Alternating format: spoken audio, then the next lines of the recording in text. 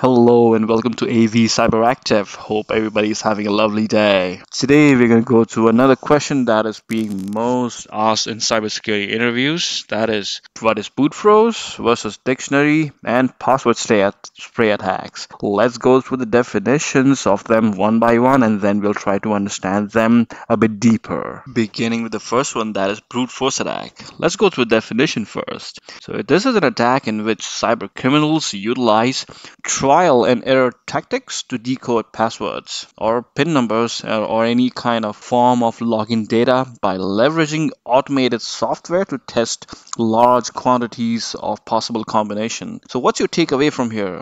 So your takeaway is the ones highlighted in orange, and that is trial and error and trying in large quantity. Beginning with the first one, that is brute force attacks and how it works. Alright, so we got an attacker which is using a system to attack a user. So for brute force attack, it's a simple brute force attack occurs when the hacker tries to guess a user's login credential manually without using any software. And he tries it using multiple password or username combinations multiple times.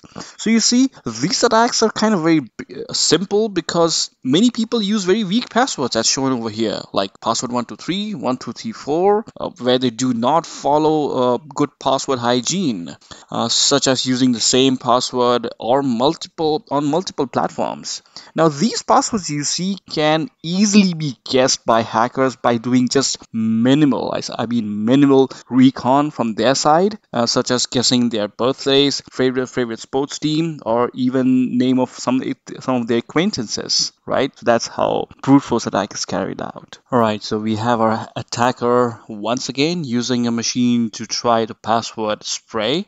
Now the basics of password spraying attack involves a threat actor, in this case, using a single common password against multiple accounts or the same application. You see, this avoids the account lockouts which are generally detected by your systems or your IDS IPS applications. That typically occurs when an attacker is trying to brute force into a single account trying many passwords. So if you just try using the single password and try spraying it on different users with the same password, that way you can avoid detection, right? And password spraying is particularly effective against businesses that participate in password sharing. So never use the same password. Alright, and now I'd like to explain dictionary attack. Now in the dictionary attack, the attacker tries to utilize a word list and hopes that the user's password is a commonly used password. In this case, we're taking an example of test, dictionary, and password, which are like very common word list found in the dictionary. There can be many others like password, let me in, I love you, or 123456. But modern systems would easily be able to recognize this and not let users use such weak passwords.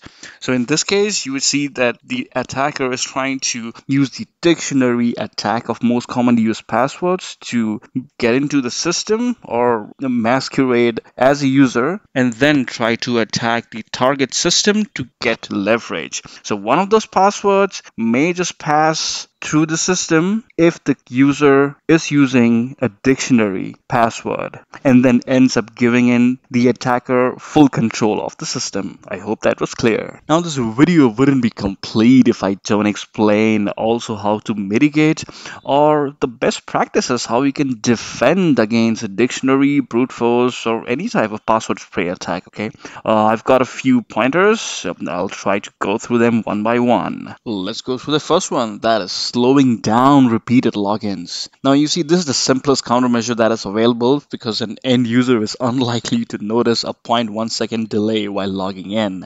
Have you ever noticed when you log into a system and it would just lock you out if you it tried to slow you down and would give you a cooldown or a timeout until you can try once again after repeated password attempts failure. So that is a way to slow down repeated logging. Next one, that is force captchas after multiple login failed.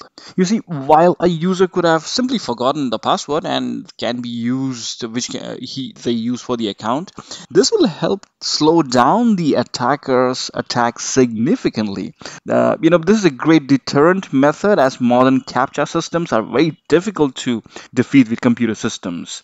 CAPTCHA is these scribbly words that you see sometimes. You go to a website, which is very annoying, I know, but many of the CAPTCHAs need manual inputs in order to be resolved. That is frustrating for humans, but trust me, that is for your own safety.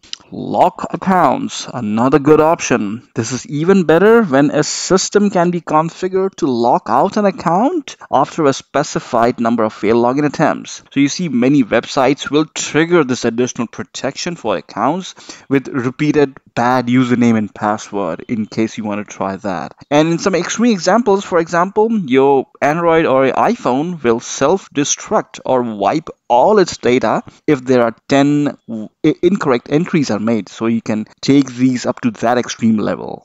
Alright, can't deny this one. Refresh passwords. This is a very interesting one because you see, modern systems typically require the user to cycle passwords regularly, and most of the corporate environments would ask you to do it every 60, 90, or 30 or 45 days, as the compliance requirement might be. So you see, the rationale behind this is an attacker who's trying to brute force you against using a complex password, considering the fact that the attacker already got your password. But if you keep rotating the password every so often, the attacker would need to do their reconnaissance again to get your new password. That is what makes refreshing passwords again a powerful tool or a defense against password or dictionary or password spray attacks. And the final one, monitor for anomalies. This is where your automated tools come in. So finally, a security conscious organization should be monitoring the user accounts for anomalies like logins from an unrecognized location, or high risk countries, or an unknown device, or based on attributes. You can also use ZTNA, Zero Trust Network, so you can block devices which are not recognized after repeated login failures.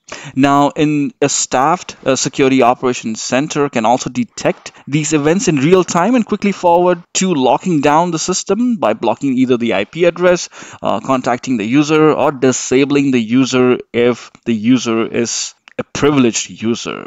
I hope I was able to explain that. Now you see, your quest for knowing the difference between password spray, dictionary, and brute force attack shouldn't stop here. You should be exploring more to get more knowledge. I'll link some down below so that you can expand your knowledge, and you will have to keep studying because new type of attacks keeps getting discovered every day as attackers keep trying to get into the system with the newest technology that is available and use different tactics to achieve their goal. Alright, and that was about explaining the difference between the dictionary, password attack, and brute force attack. I hope I was able to help you with explaining it with just the basics of how these work at the very core level. And at the very least, share this video with your family and friends whom you would think would benefit by using this video. And subscribe and comment if you want more comments like these. Your support keeps me motivated to make more videos like these. Alright, with that I'll end the video, and I hope you have a good day ahead. Bye now.